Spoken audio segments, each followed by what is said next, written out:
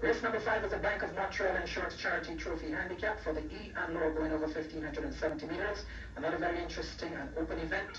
The first one, horse number 7, Flying Dove, is ridden by Warren Crawford, carries 114 pounds. She was third behind maximum risk last time, should be well considered. Number 9 is Artemis, ridden by Jason Walcott, carries 119 pounds. Second behind Tikosha last time, one favorite in this. Number 11, Mexican Princess, has Ronaldo Cumberbatch in the saddle, carries 115 pounds. She's been very consistent. She'll relish to go in this good afternoon. Number 13, Maximum Risk, Quincy Welch aboard 121 pounds, the favorite in this, and he's been pretty consistent as well.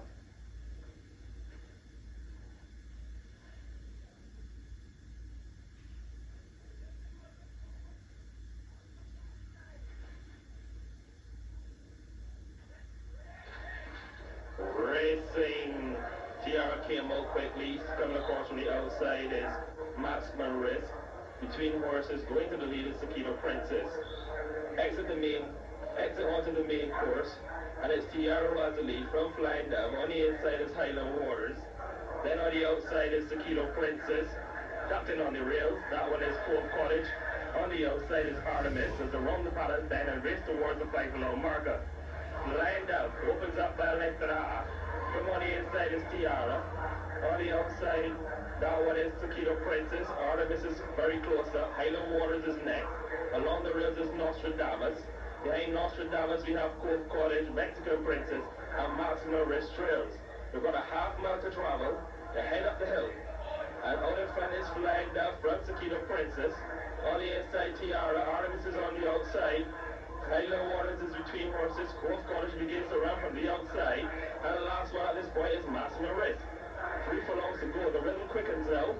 And it's Flying Dove on the inside. On the outside, Sequito Princess asks a question. Flying Dove can't find the answer. And a part of mile to go now. The leader is still now Sequito Princess. On the outside, here comes Artemis. Cove Cottage is between horses. Right on the outside, we have Mexican Princess. And they're up the tunnel lane. And Sequito Princess commands a short lead. On the outside, here comes Cove Cottage. Artemis is second. But running away, starting to show it. This was history.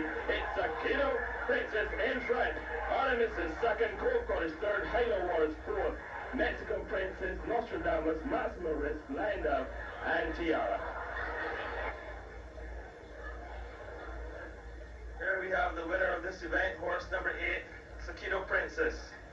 A 3-year-old bay filly by Stranger the Fair out of Flashing Princess, owned by Mr. Charles Jones, trained by Boston John and ridden by Ricky Walcott.